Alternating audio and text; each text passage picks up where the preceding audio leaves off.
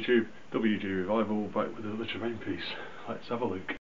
3 ingredients: a 80mm MDF base, a resin well from Fenris Games, and some DAS modelling clay. So what I'm going to do is, I've put some pins in there just to sort of hold it in place a bit more securely when I just squish it into the DAS. But I'm going to sort of build it up a little around there and put a bowl in the middle just to try and give an illusion of depth.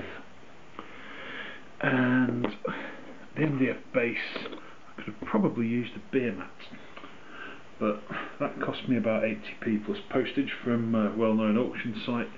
Beer mats are theoretically free, but I would have spent about £30 on beer and possibly food and so on, and they might not have been round, so I'd have had to go back again and again and again. It would have cost me an absolute flipping fortune. This way I've got something, I'm still sober, I haven't spent a fortune on booze, and I know it's the right shape. There didn't seem a lot of point doing a step-by-step for the build. All I've done is build it up on the outside with DAS, put a bowl on the inside also with DAS, and I haven't gone mad on the texturing on the inside because it's going to be very dark colours, it won't even show up.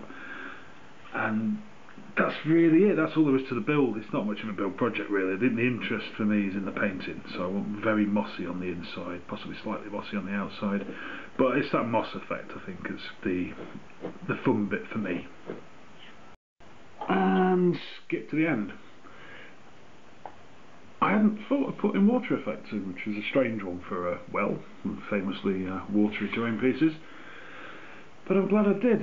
A, it looks much better with it, and B, I've sort of conquered my fear of water effects. Last time I saw them on the channel they were a bit bubbly, I was a bit cross, and so on. These look a lot better. Still not completely bug free, but you've got to look a lot more carefully for them. I'm quite chuffed with it overall. I've sort of had a couple of shades of green in here for it all to be mossy. I'm not sure how well that shows up in the light that we have here. If I'm being super critical, which I always am, I've built that up a bit too much. It's quite a tall well. Here are a couple of Perry Knights who are kind of dwarfed by it a little. Less so this Space Marine, but still he can just about see over it. So it's kind of massive, but I don't know, it's a terrain piece, it's got water in it, you make allowances. I make allowances anyway. Quite chuffed with that. I'll be back before too long with some actual figures. I know the terrain has been featuring fairly, well, in as much as anything has been featuring heavily on this channel lately, terrain has, but yeah, there's figures on the way as well. There's a Malifaux crew, there's a bit of Frostgrave stuff. There's another game system, of course. There's another game system, you know me, but we'll cross that bridge when we come to it. But for now, there's a terrain piece. There's some success with water effects. Thanks for watching. I'll speak to you soon.